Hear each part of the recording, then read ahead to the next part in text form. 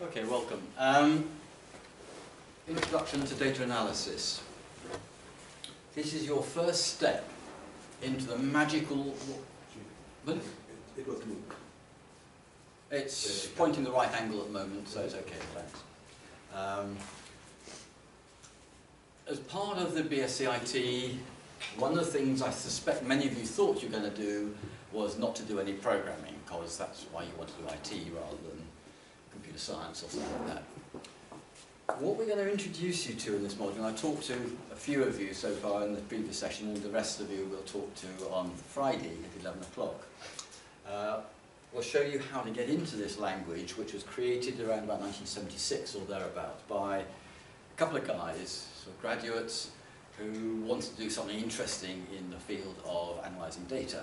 And they created the statistical analysis system, which has now become known as SAS. And a guy called Jim Goodnight was the guy who actually led it. He owns most of the company. It's still privately owned. It's one of the very biggest privately owned companies in the world. Very, very profitable. It's one of the biggest companies that nobody's ever heard of, apparently, apart from Fortune 500 companies and FTSE 100 type companies, big, big companies who want very, very heavyweight, very high quality analysis software. And they invest a phenomenal proportion of their revenue every year in R&D to developing the system, making it easier to use, making it more powerful to do the sort of things that businesses want it to do. It's used in pharmaceuticals companies as part of their drug testing processes to store and analyze the data that comes from drug trials.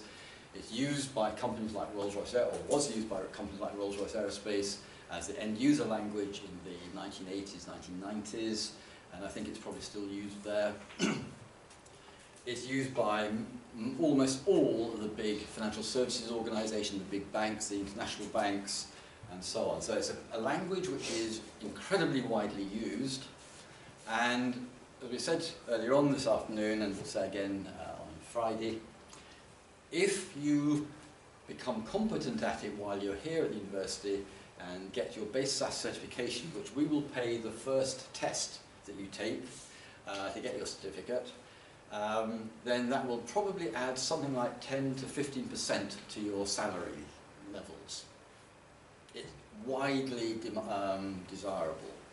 And there's a link in one of the job search, UK job search engines. You put the URL in and SAS, it'll tell you all of the jobs that you're likely to be qualified for, and you'll see just how high the salaries are for competent SAS programmers.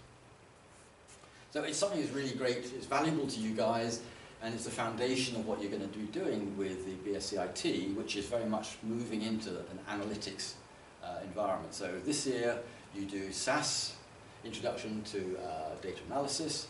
Next year you'll be doing at least one module with Lulu, again the spring semester, where you do a lot more work with SAS, and then in the final year, when you come back after your placement, assuming you've done one, then you will have at least 2 modules where you'll probably want to use SAS or another environment. And we've also, as well as being part of the SAS Academic Alliance or SAS Student Academy, we're also here a member of the IBM Academic Alliance as well.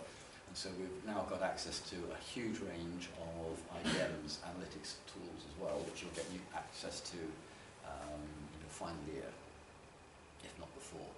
So we're going to give you access to lots and lots of very interesting tools that you can play and analyze the stuff called big data, the stuff that comes from open source data, and there's huge amounts of it. And you're going to be doing some searching for interesting sources of data out there somewhere. I'm not going to give you Wilson and I are not going to give you data in the usual sort of way.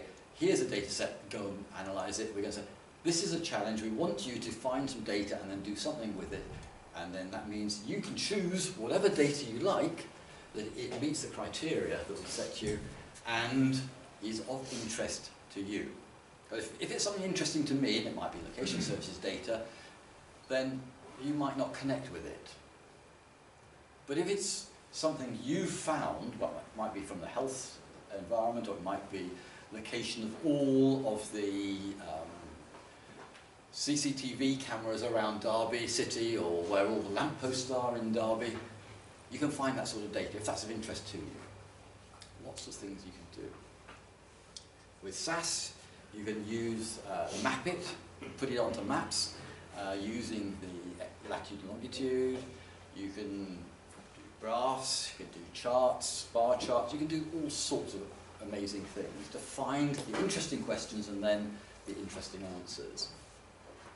So that's what we're going to be sort of setting out the stall for you to do over the next 12 weeks. So this is the, some of you have already seen this link and started using that. Here is in this, which is in study materials, you'll see how to download a way of using SAS on your home PC, as long as it's a Windows 7, 8 or 10 machine running in 64-bit mode. If it isn't 64-bit mode, it won't work.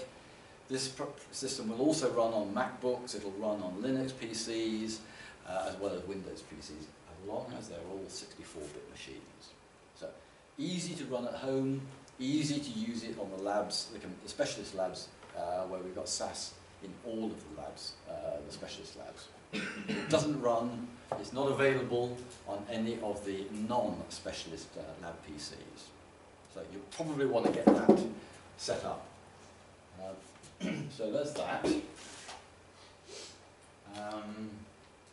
Let's nip across the module information. You've seen that with workshop groups. Let's just switch it into your mode. One of the things that we are learning here at the university, and a lot of people outside the university are kind of interested in what we're doing, is in the BSCIT, we do not do the standard thing of saying, lecture by lecture, taking you through how to do the language. Our time and your time here in the labs, here in the seminar, is far too valuable to waste time spending teaching you boringly all the parts of the language. There's 20 chapters available on our S drive, which you can access through the PCs in the specialist labs. There's a whole folder of about 1.2 gigabytes worth of information all about the formal SAS language. 20 chapters that you are going to be going through over the next 4 or 5 weeks, but in the workshops, down in the labs, and at home. And you will be, there are 4 computer-based tests that you can take as many times as you like to get your score up to as high as you can get. The idea is that you should, if you go through the 20 chapters carefully and do all of the exercises, most of them will be doing that in about a week's time, I think it is. I did it a couple of years ago, and the 25 chapters is about 35 hours worth of work.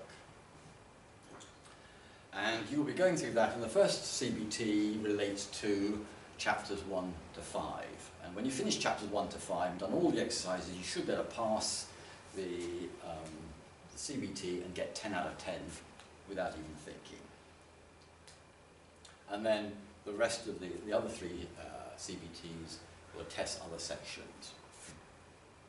But what we're doing is allowing you to learn by research and by doing.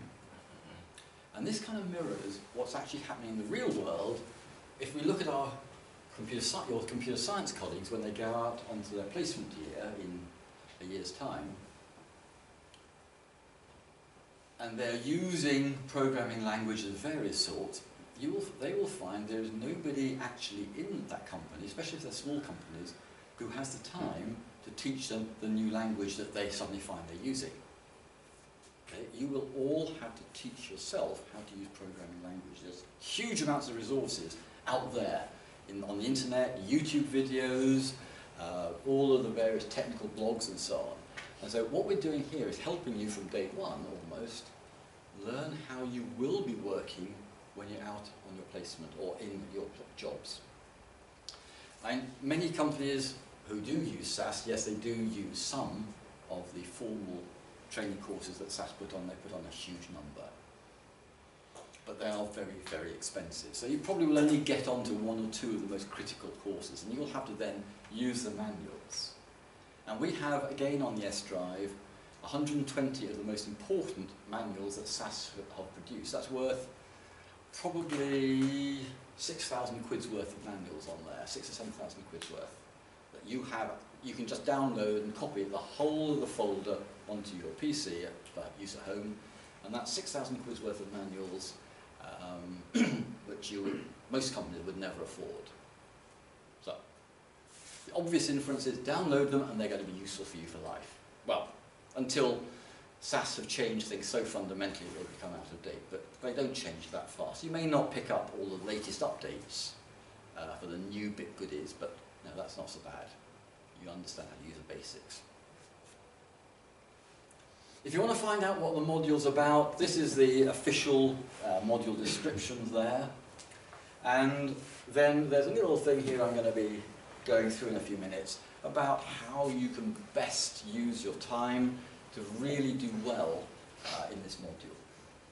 I'll be taking you through also some aspects of the assessment, how the assignments are going to be structured, and what proportion, what the weighting is for each of the bits of the four parts that you're going to need to score well in to do well.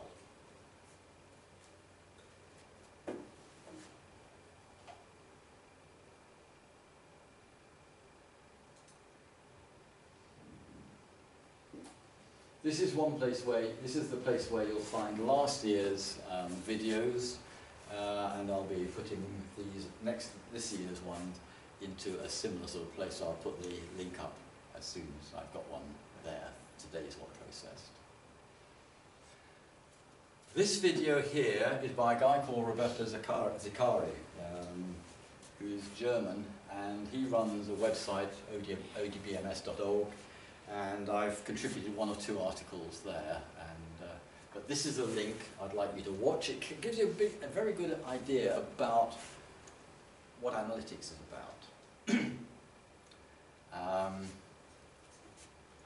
So use as much of those resources as you can, because they'll lead you to some interesting things. Now, let's just have a look.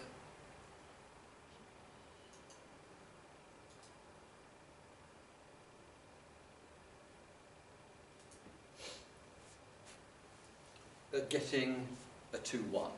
60% or better is a 2-1. And that's what we want all of you to aim for, at least. Not too difficult. I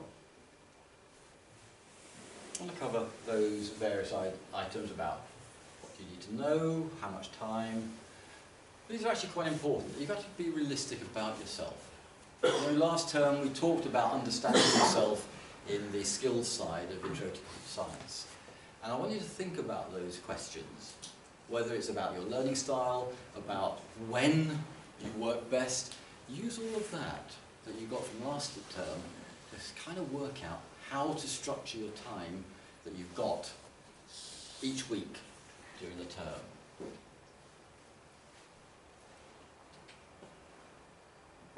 Yeah, well, I'll be doing that in a minute. Help you to be familiar with what the assessments are.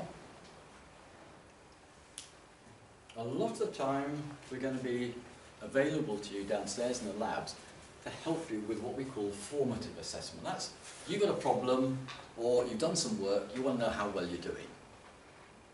The sort of stuff I did each week in those 6 workshops in ICS, where I came around and talked to you individually about your work as you develop those articles. This is how you know where you've got to and what you need to do better, or how to do better, how to extend yourself above the 60%. Those of you who want to get first, that's 70% and above, will be giving you indications of what you need to do to get up there. And it's part of the reason why all of the marking on this module will only be 95, 85, 75, 65, 45, 55, 37 and 20. You will not get, in any particular part of a component, 67. You will get 65, 55 or 75. The weightings between the various components give a bit of a spread, but the major reason for doing that is that it helps you to think about the real question. Because if I'm marking every single possible number, 71, 72, 73, 74, and so on, and you've got 78, the first question you all ask is, what do I need to do to get 81%? Wrong answer. Wrong question. It's 65, 21, what do I need to do to get the next level above that? The 70 to 80, 79% band, or 75. And so that's why I work in that way. It helps you to ask yourself the right question rather than the wrong one. How do I get 2 more marks? I don't know. I can tell you about 10 marks, yeah. And then the summative ones, these are the ones that actually score for your actual grade on your module. And there are effectively 4 components of that, which we'll look at in a little while.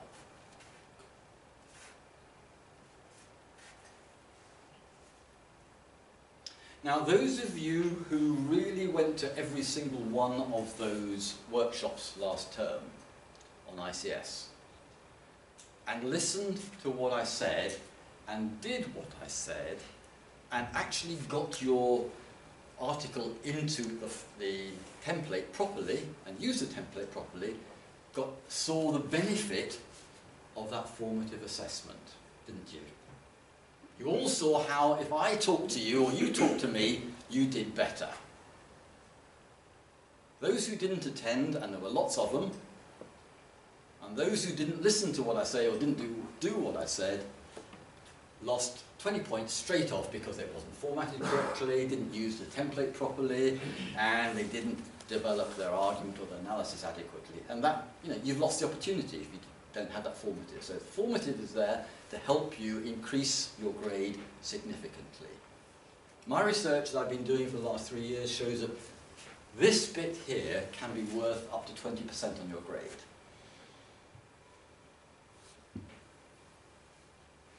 Or to put it the other way around, if you don't give yourself the opportunity of that, you are probably throwing away 20% of your grade at least. That's a lot of marks, isn't it, overall? And this last year, I noticed at the graduation ceremony on Friday for engineering technology, the BSc IT, people who graduated on last Friday, who finished their work May last year, they have the highest proportion of first-class honours of almost, well, any degree course in the whole of engineering and technology and the business school. It was very close to 50% of the graduates had got firsts. That's because we are working very, very heavily on that area. So attend all of the workshops and all of the seminars in here, week by week, and that is going to happen for you. If you don't, like last year with this module, there were 4 or 5 people who didn't listen to instructions, who didn't engage properly, and they didn't even pass, let alone get plus 20%. So what's called learning analytics, i.e. the sort of techniques we're talking about in terms of analysing data in this module and other modules through the next 2 years, tells me the importance of that and the importance of this research-based learning approach that we're using starting now. It has an incredible effect on the way that you get sucked into the subject and then do very, very well.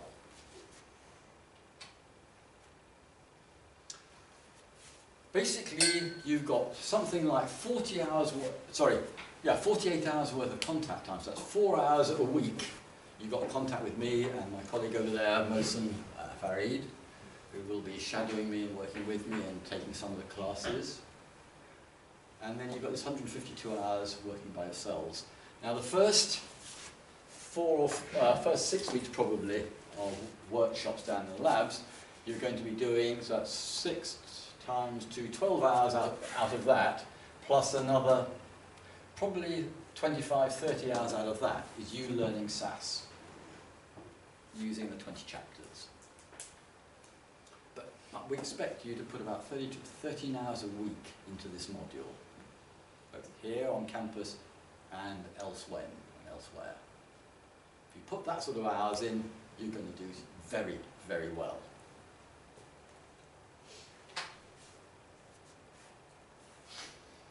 If you don't schedule yourself properly, then things are going to build up awful fast. But the nice thing for you is, everything will have been marked by the end of term. Again, provided you attend all the sessions. Almost all this, the non-computer-based testing, the assessment presentations and so on, will be done in here or in our office during term time.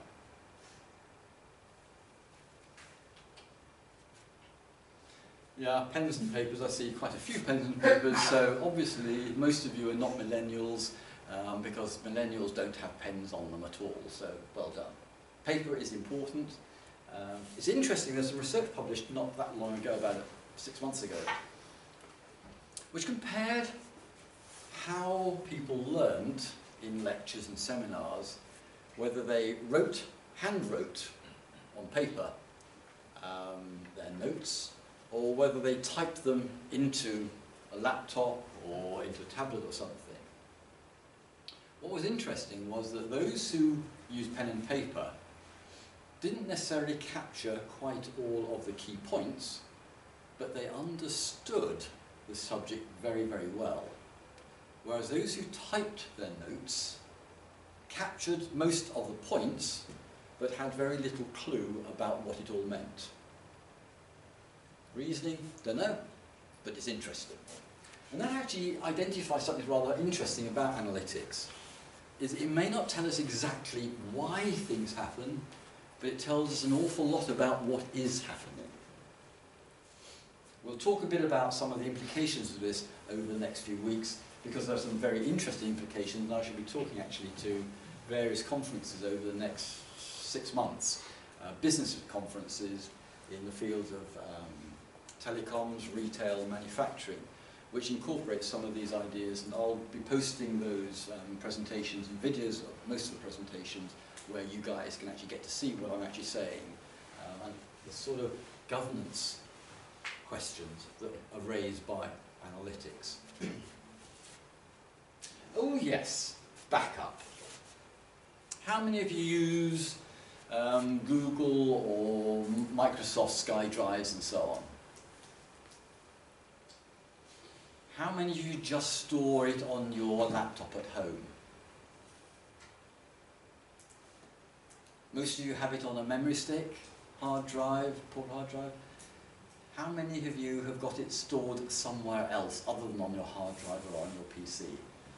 Just 1 or 2 of you with SkyDrive or so. Always keep backups, folks. And it's probably worthwhile, while we're on that topic, to keep multiple backups. Staged backups. And one of the things I do for important documents is that every hour on the hour I save it as a new file name, and I put at the end of the file name the year, month, day, and then A, B, C, D, E, F, and so on. Change the ABC every hour with a file save as, and that gives me a new copy every hour. So even if it blue screens on us, as Microsoft does sometimes, I've only got a maximum of 1 hour's worth of work to recreate. And at the end of the day, again, increment the alpha to the next highest, save as, and then store it on there, on your memory stick or on your PC, and in Dropbox or SkyDrive, Google Drive, whatever. So you've got multiple copies. Use your U drive, for example, if you're internet connected. That's the drive that, most of you know your U drive, don't you? Anybody not know the U drive? Okay, use it. Store backups every day.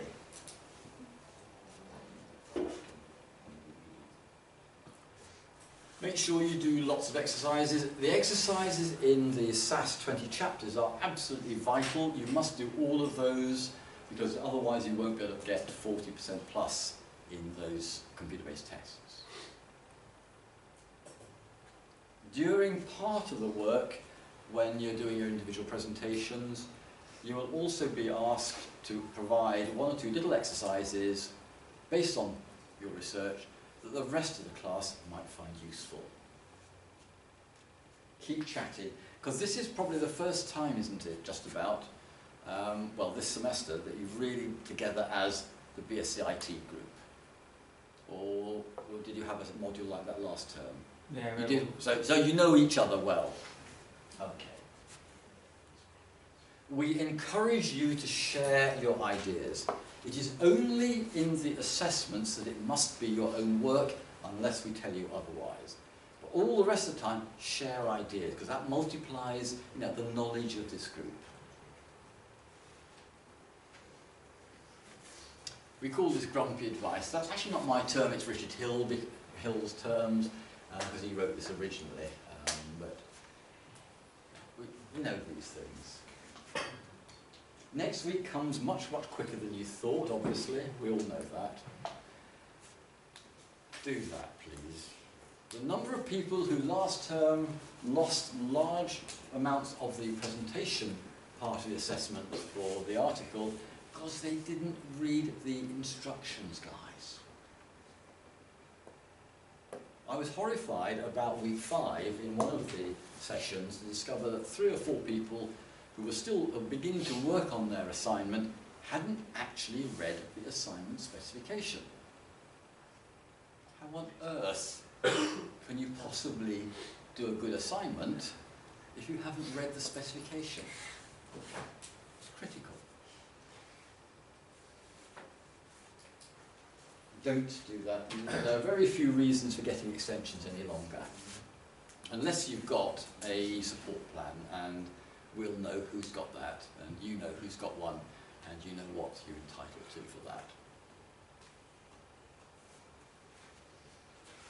Always, if anything is getting difficult, come and talk to me or Mosen. The earlier we know that you've got a problem, the more that we can do to protect your options and help you sort out your problems. If you come to us after a due date, when you haven't submitted anything, that becomes a problem which we cannot help you to solve. So early notice of issues and problems is better than not.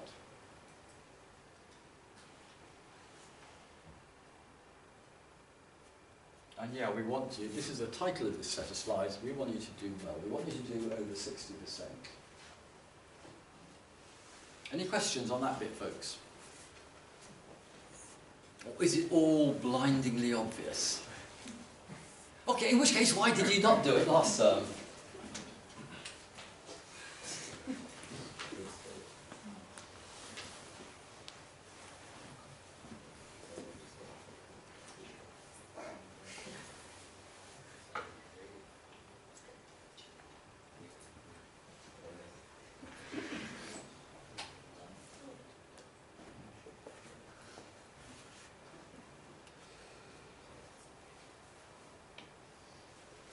That's my background. You all know where to find me, folks. If you want to have a proper meeting, you can do one or two things. Either come up and see if I'm in. If I'm in and the door's open and I'm free, I will normally say yes.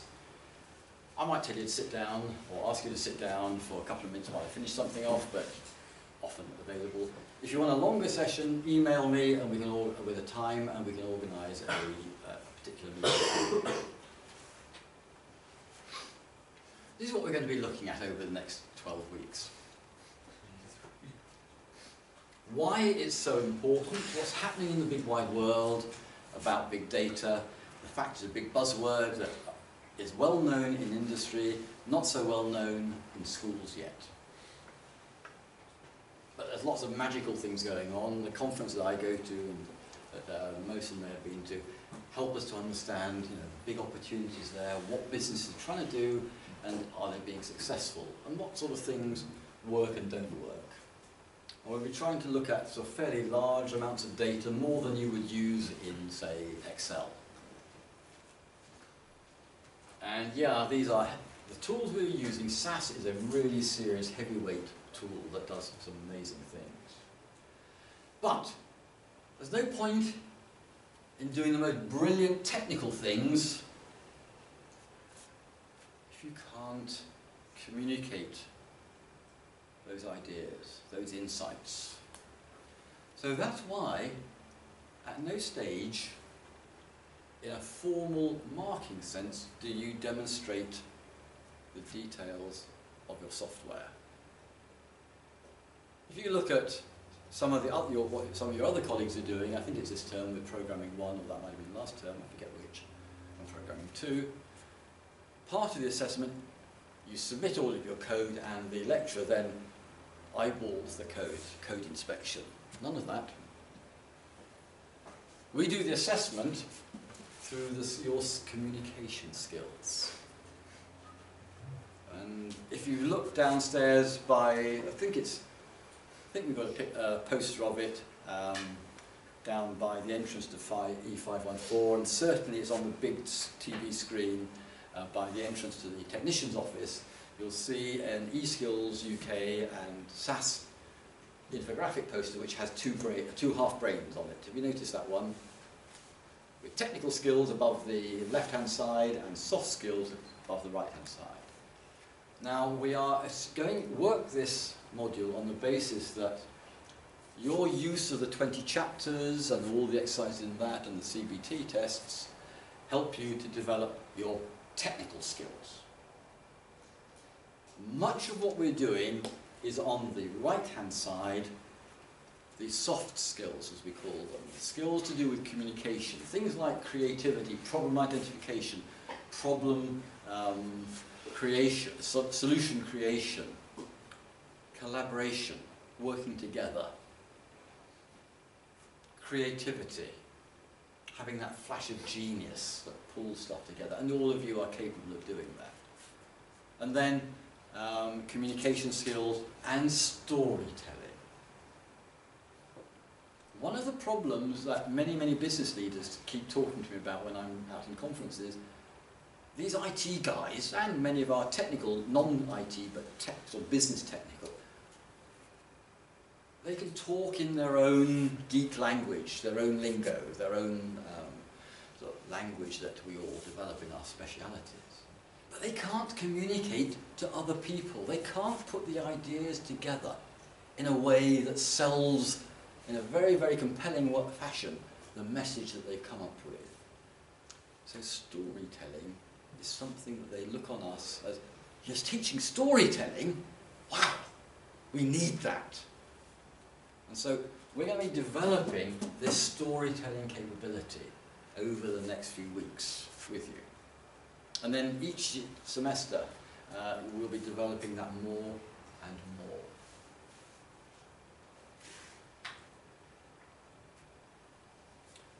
We give you the basics and then go explore, folks. Go through the manuals, those 120 manuals, look at them carefully and look at which ones might be relevant to the SAS Studio environment or the PC 9.3 SAS.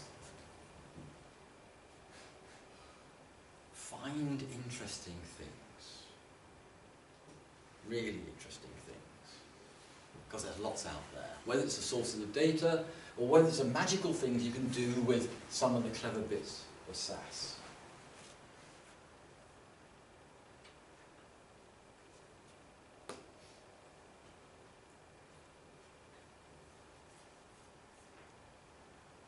Working together. This is the collaboration aspect. Talking, communicating, sharing research. A lot of it, we'll be doing a lot of presentations as well through here. You'll be doing 2 sets of presentations. So, and it also simulates what happens in the outside world. that in the outside world, you do work together in teams. And each team wants to succeed. And sometimes you find a member of the team is not really quite as strong as you would like them to be. Now there's one of two responses. Kind of shoot them, shuffle them off out of the way into the corner, and get on and do all the work yourselves. That's one solution. It's not terribly effective. A better solution is for those of you who are at least competent, if not good, or even better, help to bring the weaker members of the teams up to the right level. Kind of team building. So again, there's lots of opportunities in this module and the other modules you're doing this semester to be able to do some of this. Help doing the team building, helping the weaker ones, showing them how to do things if necessary, how to find the right answers, how to develop. What might spoil it? What things do you think might make this not succeed? What sort of behaviour patterns won't be helpful?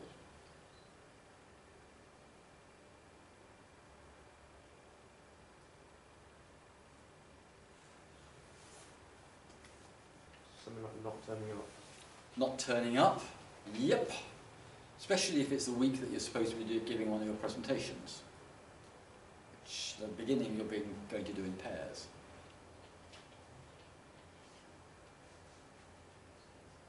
What else might cause it not to work very well? Not being organised, yeah, that's right.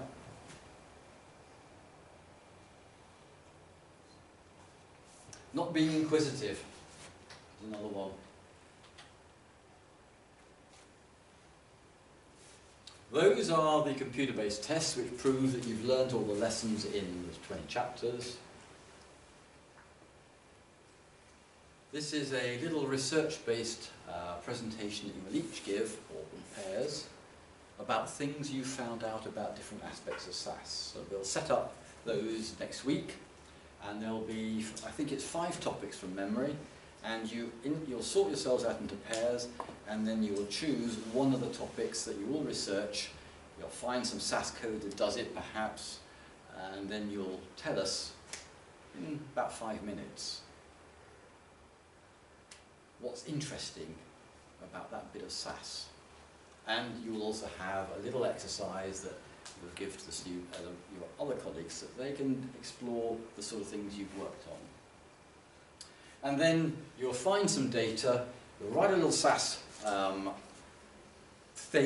product, and then that will be a 4-minute presentation, maybe a couple of screenshots, and again, both of these will be assessed in here, and you will give a presentation. There'll be a marking sheet, and you'll all mark each other as you do the presentations, what went well, things that could be done better, and then we'll use that to provide your grades.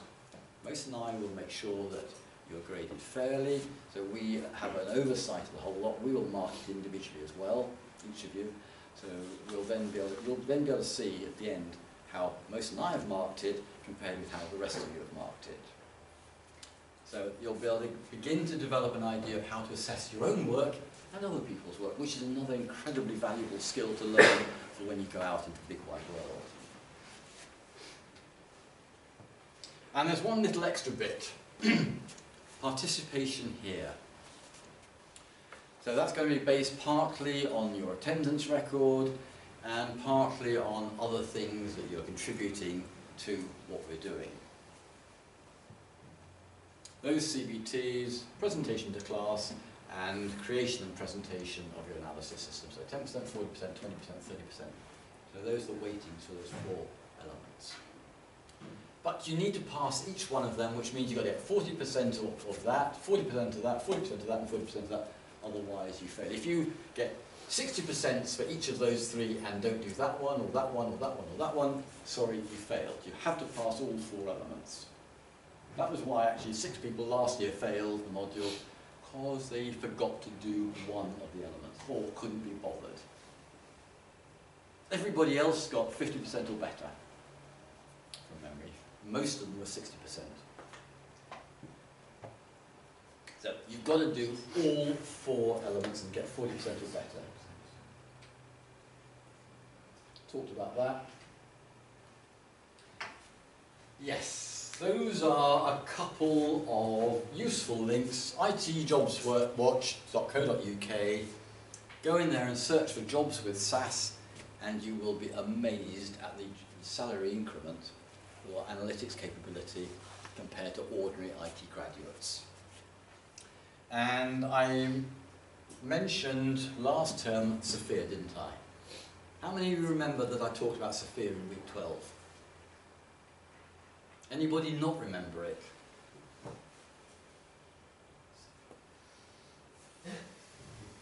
I don't remember. Go and look at it. It's valuable to tell you the sort of skill levels that you need. Now, one of the things is they provide a framework of skills that are needed in the IT industry in about 6 different categories across 6 or 7 competency levels.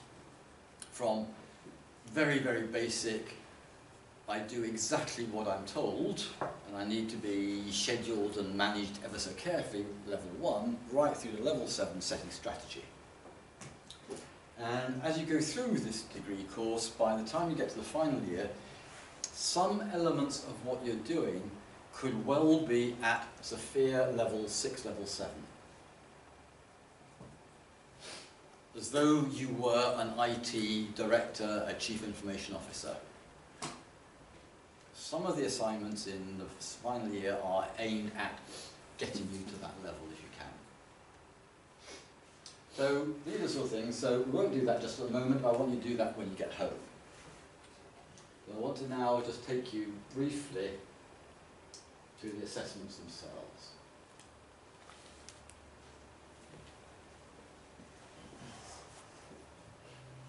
This is where you can find the 4 computer-based tests here. Tells you which chapters they relate to, chapters 1 to 5, 6 to 8, chapter 9, and then the rest, how to build reports and so on. So that's where you'll find that one, or that set. And I'll take you through this little bit first.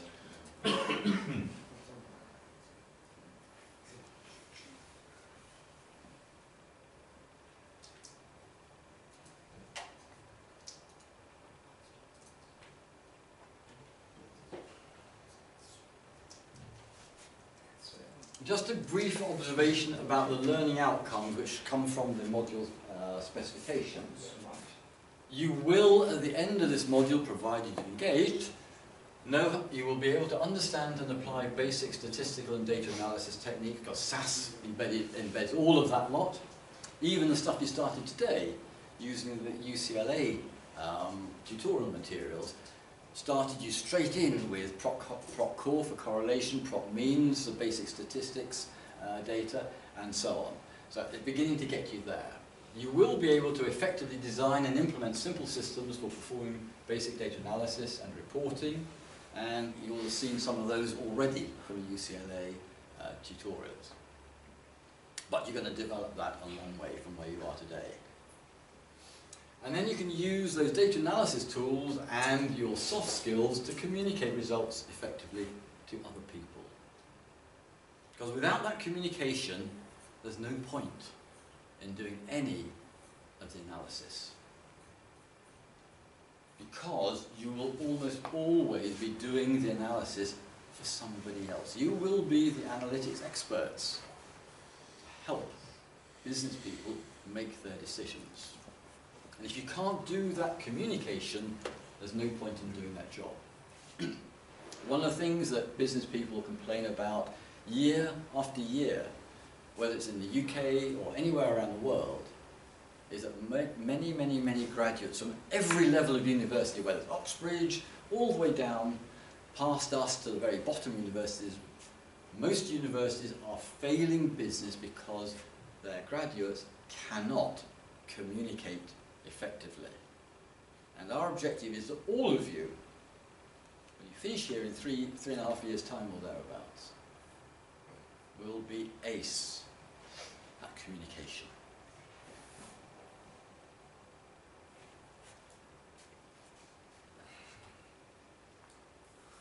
So this document, at the top of the list, is a formal specification of the various components of the portfolio that you're going to be putting together, and that we build up the marks together to be so that you get the really great results that you want.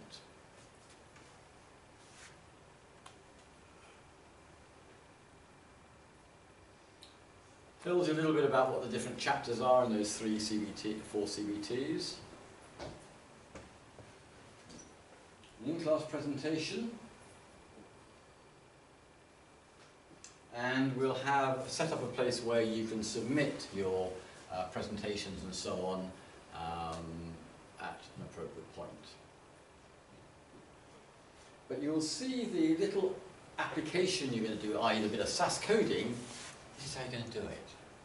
You do the work, you collect some data from somewhere to our specification, you do some interesting analysis, and most of you will not do the same stuff because the data is different, the questions are different, the stakeholders who might be involved, who might find it interesting, are going to be different. So you'll all be doing different things. And then you have a 4-minute video, screencast, whatever. And then you come to us probably during the second week of term, I think, second week of exams, we begin the 2nd of May, one by one, and you will bring your screencast or MP4 video or whatever to show me, and then we'll show you the marking scheme in a minute.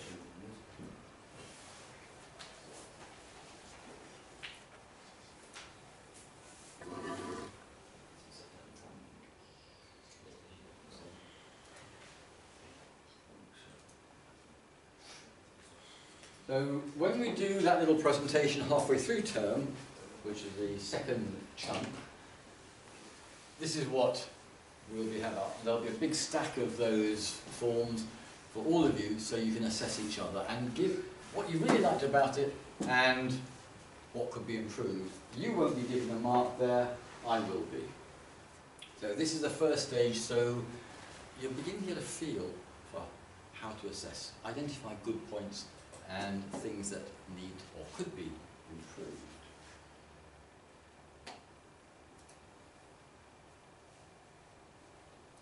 The demo system.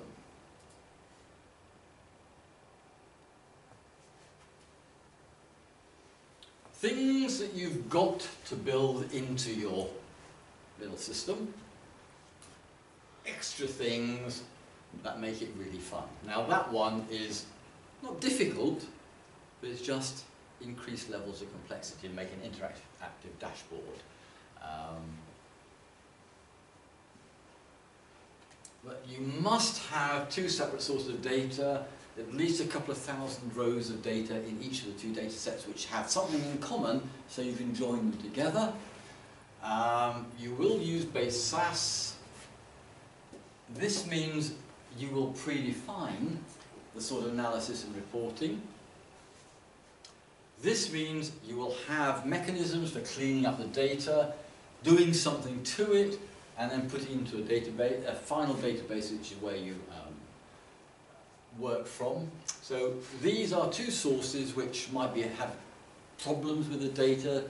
You need to clean it up, and the ETL process here is basically extracting from the source areas, putting it into a compatible form in SAS, pouring it into SAS, but in the process making sure you've got rid of the rubbish. Because there's always going to be rubbish in that data, wherever you get it from.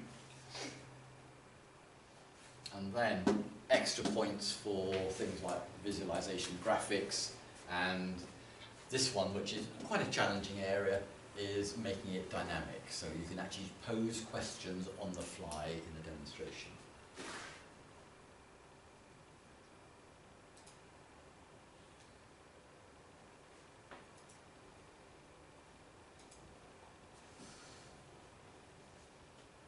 In-class presentation, this is how I'm going to be marking it. These are 3 areas: ability to communicate, technical knowledge, use of teaching facilities to support learning. So this is giving examples of code, etc., and actually being able to do the job of presenting. And then this is how well you answer questions after you've given your presentation. And your demo system, these 2 areas. Most of you should easily achieve that column of 65. There's no specifically good reason why anybody who's done the 20 chapters gets there.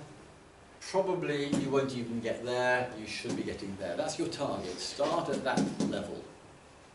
Use this matrix, the rubric matrix, to help you choose how to do the task.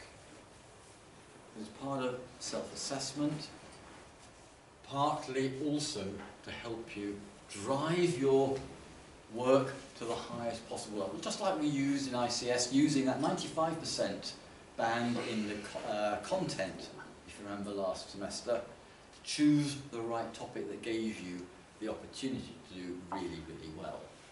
There's no point in choosing something sort of down here as your target and then failing to meet it, because then you'll end up down here. But if you aim to get up here and miss it a little bit, you'll get there or there. Use the rubrics, the marking schemes, to guide the way you choose the problems you're addressing and the way that you solve it and present it. These help you to drive up to that end. And yeah, we'll be able to, in many areas, help you against these week by week, particularly in this one, to get your systems up there. So if you can start working on this one by around about week 6 or so, that's going to give you more time to develop nice little applications, more time to find really great data.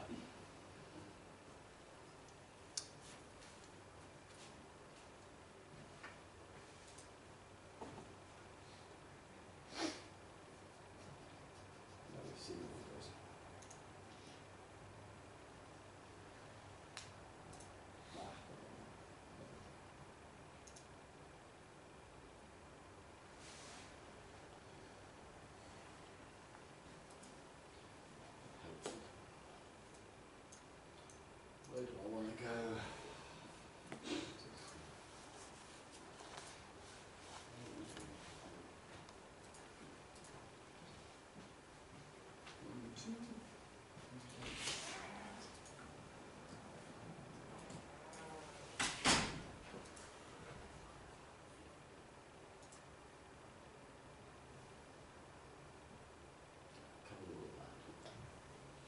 Okay, folks. Any questions about the way the model is going to be run, or about the assessments at this stage? All happy? Brilliant. Okay, thanks, folks.